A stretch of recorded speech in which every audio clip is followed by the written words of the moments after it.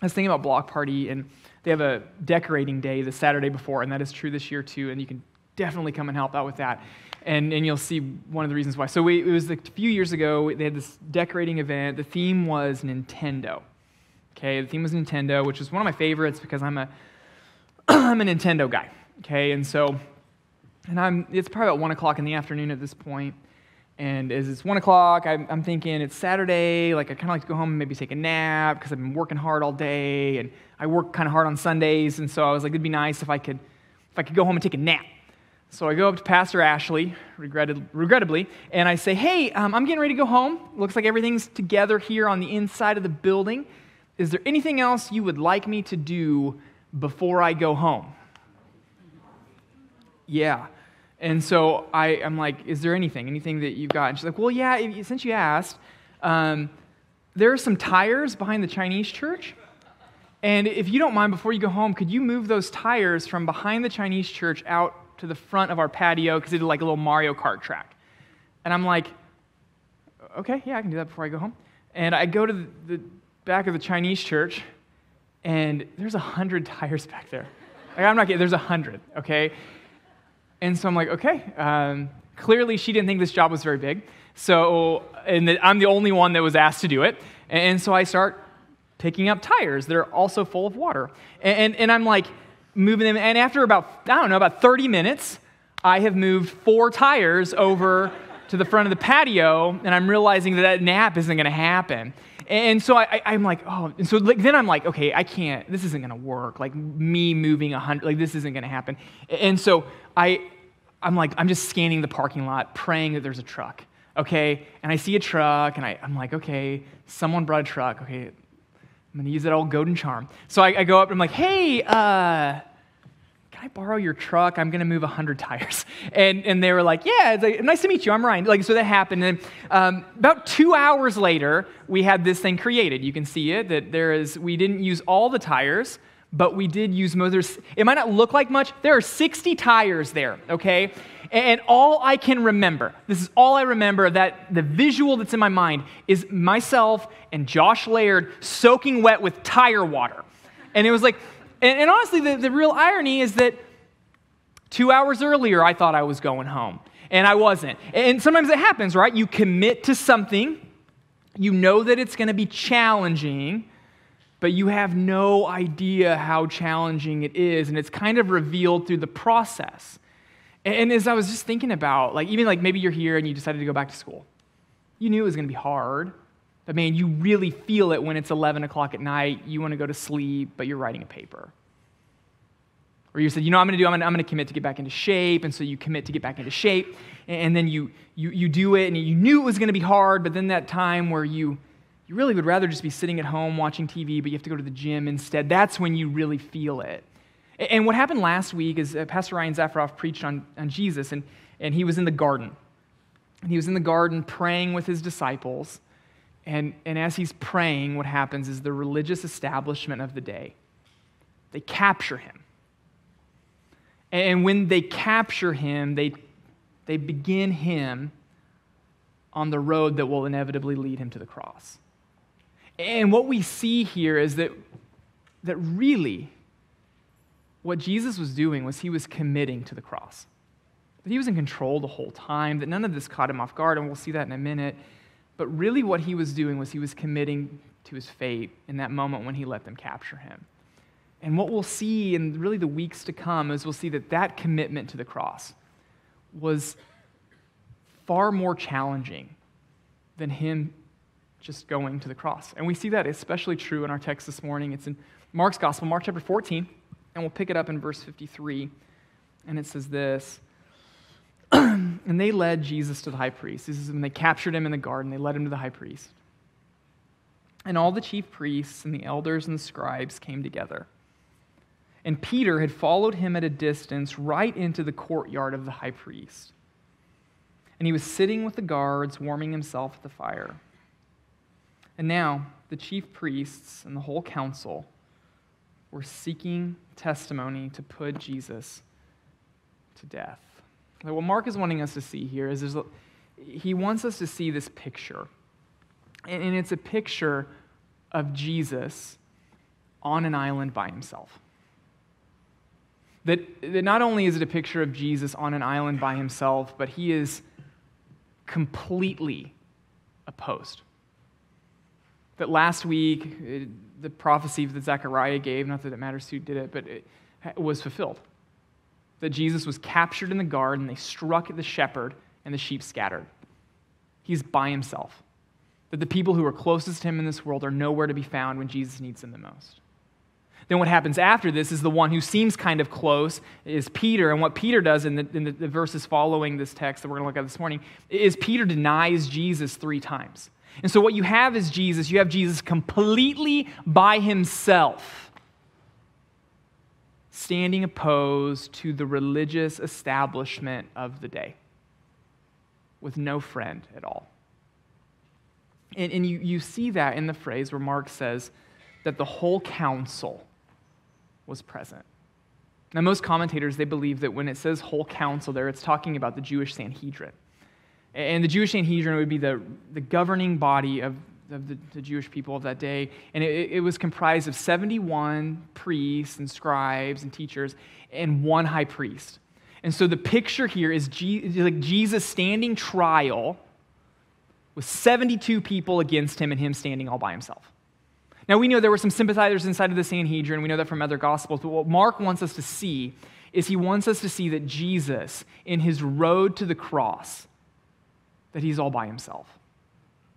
And as he's all by himself, he's standing against this group of people who are convinced that Jesus Christ stands opposed to the God of Israel. And what they want is they want to kill him. But something that they do is really one of the themes that you see Mark bring out, is that they want to do so in a way that it at least appears to be legitimate. And really, you kind of see how that works as the text goes forward. Look at this. It says, and the chief priests and the whole council were seeking testimony against Jesus to put him to death, but they found none. So what were they doing? Well, you see that in the verses that follow. In verse 56, it says, for many bore false witness against Jesus, but their testimony did not agree.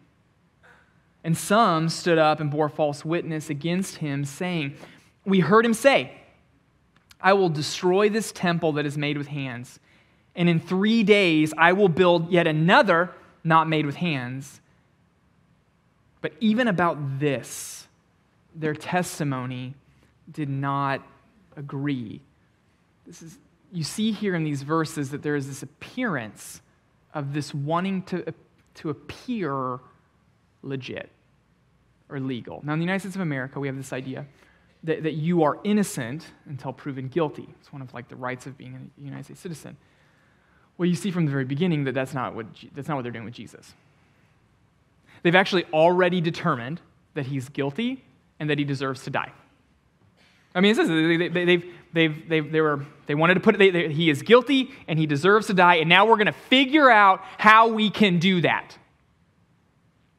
And it's really interesting because obviously that doesn't seem very just. Obviously it doesn't seem legitimate. Obviously that's not the way that you should approach that type of thing. And even though that is the case, okay, they're still okay, we've already determined what's going to happen, but we want to do it in a way that doesn't break our law.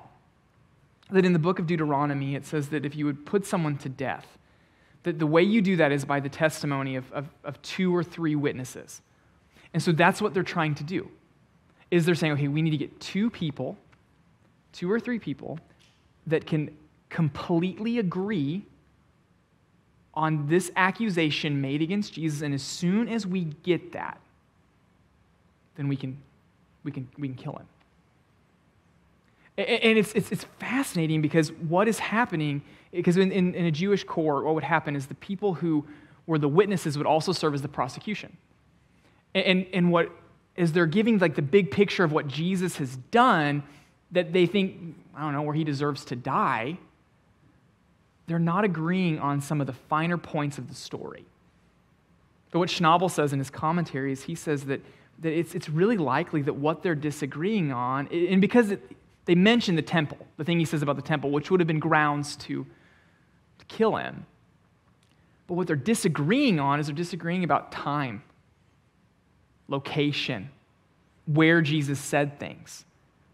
And because they can't agree on these finer details, if the text were to stop right here, they wouldn't be able to execute Jesus. Because for whatever reason, their testimony will not agree. And so the high priest is kind of seeing this. They kind of look like idiots. It almost feels like a kangaroo court, like that nothing is really working. And so then what happens next is the high priest steps in because he realizes that right now, if things continue going the way they are, they can't do what they set out to do. And so he steps in and says this. And the high priest stood up in the midst and asked Jesus, "Have you no answer to make? What is it that these men testify against you?" But Jesus remained silent and made no answer. He sees what's happening. The high priest realizes that if he doesn't step in, they're not going to be able to do what they want to do. And so he takes matters into his own hands. You know, like when your kids do something, like you want them to help, and then it just gets really worse. There comes a point where you just have to step in and do it yourself. Like my kids always want to help me make coffee. And it's like, coffee isn't made, but there's a lot of sweeping that ends up happening at the end, and it's me that's doing the sweeping. It's like, so it comes a point where I just have to step in if I want to drink coffee. And it's kind of like that. He's trying to get this proceeding to go the way that it's supposed to go, and as he's watching, he's like, this isn't going to work. So he's like, I'm going to take matters into my own hands. And Jesus doesn't say a word. Now, there's a lot of reasons why people think that. One is that if you read the prophet Isaiah, in Isaiah 53, it talks about how the lamb is led into the presence of his enemies to be killed, and they remain silent and doesn't say a word. So part of what's going on is Jesus isn't answering, he isn't responding because he's fulfilling the prophecy that Isaiah made all those years ago. But even more than that, what this shows us about Jesus, because when we'll see it from what comes next, is you see that Jesus has resolved that he's going to die. That he's committed fully to the fate that is before him. And because of that, there's nothing to say. Because if he wasn't resolved, he probably could have said something. He's the smartest person that's ever lived. He could have said something to get out of it, but he doesn't say anything because probably anything he would say would help his case. Because he was committed to the cross. And then as it goes forward, the high priest asks another question. And this is why I think that you see how resolved Jesus was, and you see that with how he responds to this next question. Look at it. And the high priest asked him again, he said, "Are you the Christ, the Son of the Blessed?" And Jesus said, "I am. And you will see the Son of Man seated at the right hand of power, coming with the clouds of heaven." And the high priest tore his garments and said, "What further witnesses do you need? You've heard his blasphemy. What is your decision?" And they all condemned him as deserving of death. When you think about everything that's going on in Mark's gospel, okay, and we've been talking about Mark's gospel for a minute now, one of the things that, especially early on, that people would ask me when they would, when we would teach on a text, is they'd be like, "So why is Jesus not telling people who he is?" Time and again, if you think about, and you could go through, on your own and just read through Mark's gospel, and what you'll see is Jesus does a miracle, and what does he do? He commands people not to say. He forgives someone his sins, and he commands them not to tell what happened. That he over and over again, he's like, don't say a word. But now here he is, and he says everything. What happened? Did he go from being secretive to being an overshare overnight? Is that what happened? But no, what happened was that we see something that Mark is showing us really clearly, and he's showing us that now is time. That the reason why Jesus wasn't revealing who he was early on in the story is because you didn't have a full picture of who the Messiah was and what the Messiah came to do. But now, as he's looking down the barrel of suffering, now he'll say that he is who he was because now we all have a full picture of what he came to do. He waited until the cross was when he was in the shadow of the cross so that no one mistaked him for only coming for the crown. And it's really interesting because there's only 2 times in Mark's gospel where Jesus says that this is who he is. It's this time, and then a few chapters earlier in Mark chapter 8. And it's this conversation, and it's basically like the disciples are like, hey, Jesus, who are you? And Jesus is like, I'm not going to play your game. Who do you say that I am? And Peter's like, you're the Christ. You're the Son of the living God. And Jesus is like, you're right, I am. And this is what Peter tells him to say. You see this in Mark chapter 8, verse 30. He says, and Jesus strictly charged them to tell no one about him. So here in chapter 8, it's like, don't say a word about who I am. But here in 14, I am who I am. And it's really amazing if you think about it. Because if Jesus lets them go and tell people who he is, well, what's going to happen is they're going to make him king. They're going to fight to make him king because he's the one they've been waiting for. But now, as he's telling them who he is, they're going to kill him for it. And it shows us something about Jesus that's incredibly beautiful.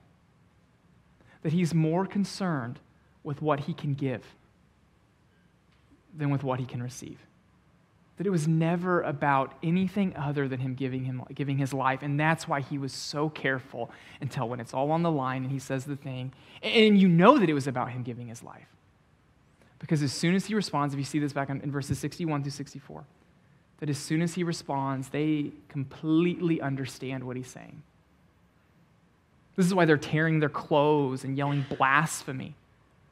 It's because what they realize is that only God can get away with saying what Jesus just said.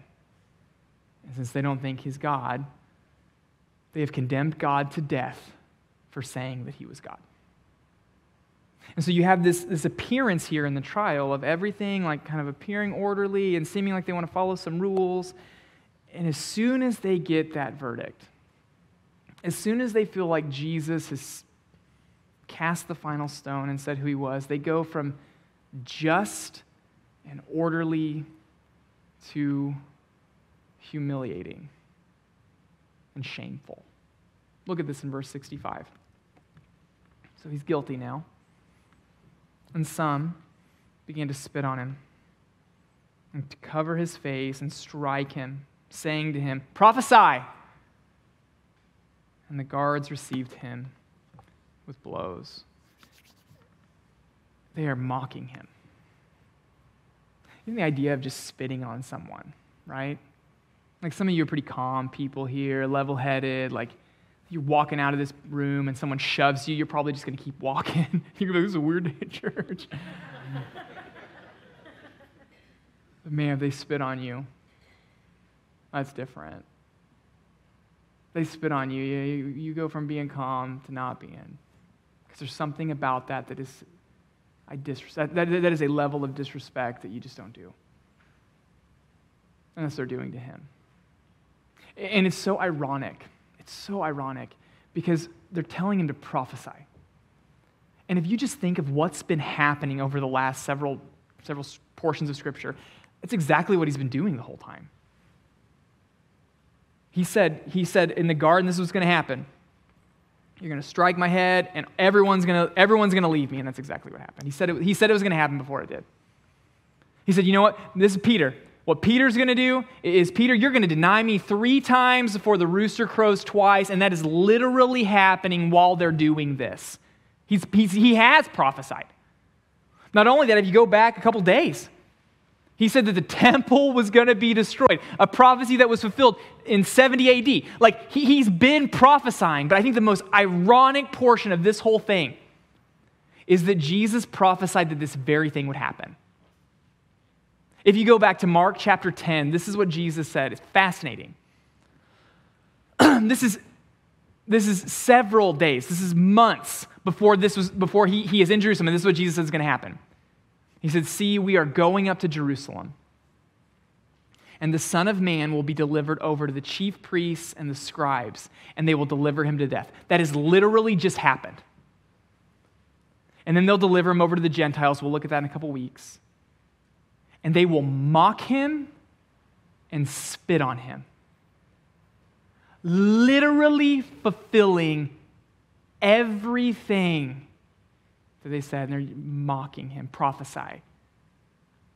This is where Jesus is so much better than me, because I'd be like, I already did. But he takes it. He's resolved that this is what he came to do. So you look at this text, and the question is, okay, so what do you do with it? And it's really important with texts like this that we realize something very clearly, that in this story we are not Jesus. We're not. But we're the bad guys. And we can learn a lot from them.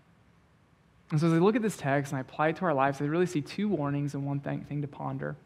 The first warning you see in this text is do not miss what is really important. Do not miss what's really important. I'm pretty sure I used the phrase that these religious leaders, they missed the forest for the trees. And I don't even think that captures the irony of how wrong they were.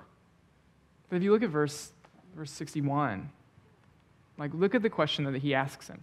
He asks Jesus, "Are you Christ, the Son of the Blessed?" Most commentators believe that is the clearest definition of who Jesus is in Mark's gospel. And if you just think about how much his followers struggled to understand who he was, how much they got it wrong, here you have one of the first people to really get it right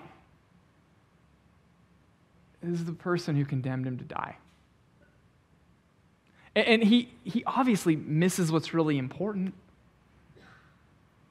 He knew who Jesus was, but he wasn't willing to let that transform his heart.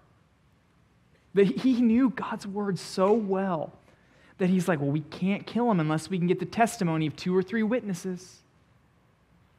And yet, he has the Son of God in front of him. He fully understands who he is, but he won't let it do anything inside of him. And we do the same stuff. Maybe you're here, and you gravitate towards legalism. Not everybody does, but some of you do. And you're like, you know what? You've got your religious routine that you do. You go to church, you read your Bible, you have time set out for prayer, you do the things that you do, but it's not about connecting with him. It's really just about checking a box to say that you did. But when you do that, you're doing kind of what they're doing. You're missing the forest for the trees. And it's not about checking a box. He's not up in heaven hey, you got all 5 out of 5. He's not doing that. It's about connecting with him. It's about him interacting and coming in and transforming your heart. And really the more important question isn't, did I get everything done that I was supposed to get done? The question is, does he have a hold of my heart? Maybe it's not legalism is your thing, but any time you make what we're doing here into more or less of a hobby, you're missing it. You're missing what's really important. This is a horrible hobby. But when you come into this place and it's well, I was there. It's June. I'm doing all right. And you're not letting the truth of Scripture come into your heart and transform you in a way, you're missing it. You're missing what's really important. You're playing a game. And that's exactly what they were doing. And because they were playing a game, they had the Son of God in front of him, and their response was, let's kill him. So the first warning we see here is we see not to miss what's really important. The second warning that you see here is you see warning, don't follow Jesus at a distance. Mark intentionally puts things the way that they are to communicate even a bigger story in spite of really the verses that we're looking at. And what he wants us to do here is that this text comes right before Peter denies him 3 times. It's called a Markan sandwich. And it's right before Peter denies him 3 times. And what the reader should do naturally, at least according to Mark, is that what they'll do is they'll compare Jesus to Peter. And where Peter, when he is confronted, he denies Jesus 3 times. And Jesus, when he is confronted, he's faithful to the end. When Jesus is confronted, he doubles down on who he is, which is completely different than what Peter did. But if you think about Peter, what do we see about Peter in the text? Well, in verse 54, it says that he followed him at a distance, that he warmed himself by the fire, but when things got difficult, that's when he said that he didn't even know who Jesus was. And so we can do this thing where maybe it seems like we're close. We have things that we say, at least I'm doing this, when the truth is, if we were really pressed, what would be revealed is that we really are just following Jesus at a distance. I mean, even if you think about Peter, what Peter could have said, he's like, sure, I denied him 3 times, but where was everyone else? At least I followed him there. And we do the same type of thing.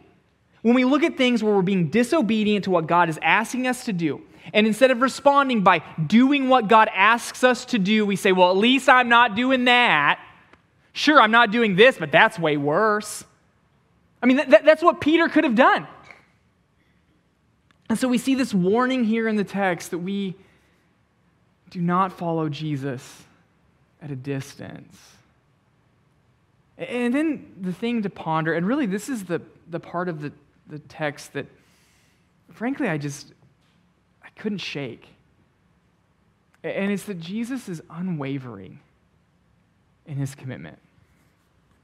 That Jesus is unwavering in his commitment. When you commit to do something, it's hard. Or not even hard necessarily, but you don't want to really do it. Nothing is better than a snag. Because what a snag does is it gives you an out. So your family wants to see the new Little Mermaid movie. And you open up your Alamo app and you see that all showings at the Alamo are full. You're like, oh man, too bad. Looks like that's not in the cards. There are 2 other movie theaters in town, but if they don't realize that, then you're not going to bring it up. Why? It's because you don't want to see the Little Mermaid movie, right? It's a snag. It's a snag that you are very thankful for. And here we are in our text. And this could have been the snag to get Jesus out of it. I mean, if Jesus doesn't say anything, they can't execute him. They probably would have found a way, but they couldn't. That if Jesus, think about it. What happens when you get pulled over by a cop? What's the first thing that you do? Man, you start justifying yourself, right? Officer, I had no idea I was going so fast. Officer, you do all those things. Why you do all those things? Start dropping names, like anything you can do to get out of it. Why? Because we don't want to pay. And here you have Jesus facing the hardest thing that any human being will ever experience. And here's a snag. The testimony doesn't agree. Not only does the testimony not agree, but now he has an opportunity to get himself out of it. And what does he do? He doubles down on his commitment to the cross. That for the first time in Mark's gospel, Jesus explicitly says who he is when he has everything to lose. You know why? It's because of you. It's because of me. His mission wasn't to make it. His mission was to come and die and raise so that we could put our faith in him and have the same fate that he has. And as excruciating as this must have been, not only was he unwavering, but we know that at least at some level, what he did brought him joy. And you see that in Hebrews chapter 12. It says this. This is Jesus, the founder and perfecter of our faith, who for the joy that was set before him endured the cross. Who for the joy that was set before him endured the cross, despising its shame, and is seated at the right hand of the throne of God. For the joy that was set before him, he endured the cross. It brought him joy because he knew it would save you. It brought him joy because he didn't come into this world thinking about what he would receive. He came into this world thinking of what he would give.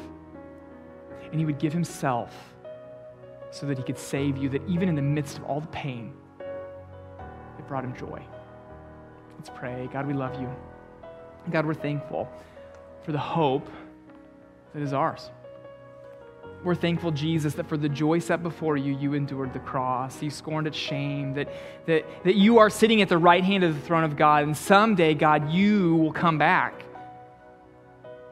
And we'll be able to go with you because you scorned the shame of the cross. And so, God, this morning as I pray, I just really pray